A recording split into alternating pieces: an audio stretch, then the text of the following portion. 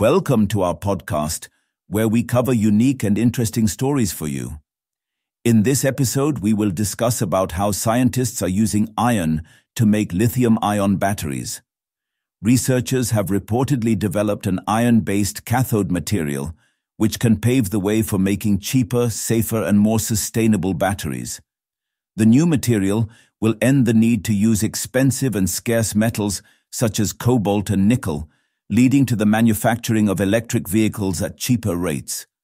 Oregon State University chemistry researcher Sule David G. explained how they transformed the reactivity of iron metal to achieve exciting results. Our electrode can offer a higher energy density than the state-of-the-art cathode materials in electric vehicles. And since we use iron, whose cost can be less than $1 per kilogram, a small fraction of nickel and cobalt, which are indispensable in current high-energy lithium-ion batteries, the cost of our batteries is potentially much lower. He was quoted as saying by a science website, "Interesting engineering." The researcher added that the use of scarce metals contributes up to 50% to the production cost of lithium-ion battery cells. He also warned that the overexploitation of these metals may even cause a shortage and the ensuing collapse of nickel and cobalt-based battery manufacturing. On the other hand, iron is the most common element on Earth as measured by mass, the researcher adds.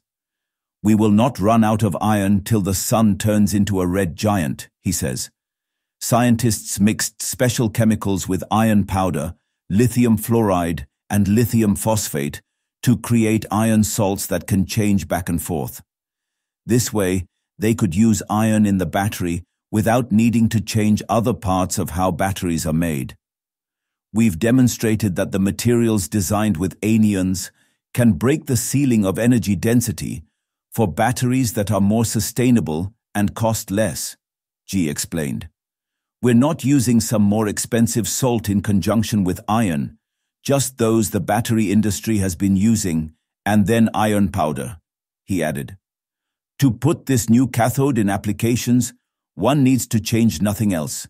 No new anodes, no new production lines, no new design of the battery.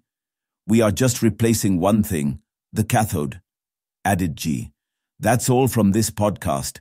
Thanks for tuning in. If you enjoyed this episode, be sure to subscribe and share your thoughts in the comments. Stay connected for more exciting discussions and updates in our next podcast.